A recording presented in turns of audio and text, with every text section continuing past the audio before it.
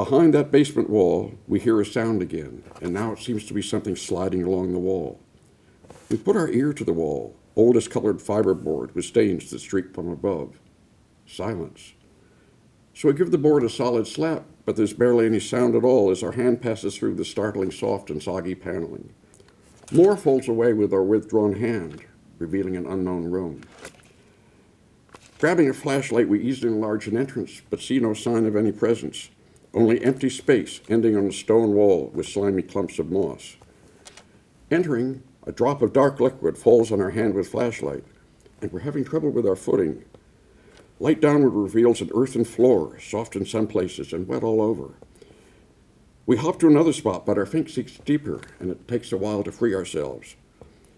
The spot of light passing slowly across boggy ground continues to find nothing else until falling on a sunken line, maybe 6 inches wide, running along the paneled wall. Searching for something more, we find indications of another trough, then a smooth, continuous trail. The circle's sharp edge of illumination travels along the shallow path and then freezes where it ends. A dark hole, a bit bigger than your fist. Seeing this at the movies should be more disturbing than another show, one in which a soldier tries to make his way safely through a minefield. Although danger may be lacking in the basement, each step now taken there will be fraught with a far more unsettling form of fear.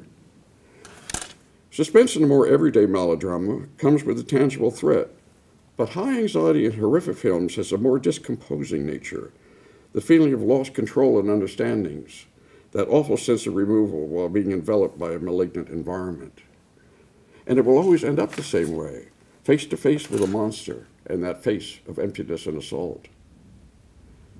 Back inside that basement room, working up the nerve to inspect that hole, we carefully make our way across soft ground and then crouch and train the light on the open spot. An explosive hiss and burst of head sends us backwards, a stunning blur of something instantly gone back within its hole. Now we can see it well. A cylindrical body with flattened faces, all pasty flesh with bluish veins deep inside. And large jelly eyes lacking any pupil become obscured by a wide-whiskered catfish mouth, pulsating with deep bursts of breath.